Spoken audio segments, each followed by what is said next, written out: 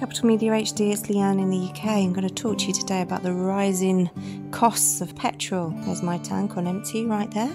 There was a news report in one of our national papers today about how some parents are going to extreme measures to cut school runs by sleeping in their cars in car parks overnight because they just can't afford the price of petrol.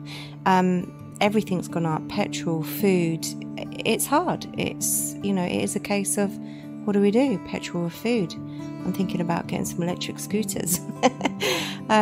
Even some parents are going back to online schooling because they just cannot afford to take their children to school in the mornings. My round trip on the school run takes an hour every morning. We did go and visit my mum in Surrey. Now, no, I can't go down to visit my mum.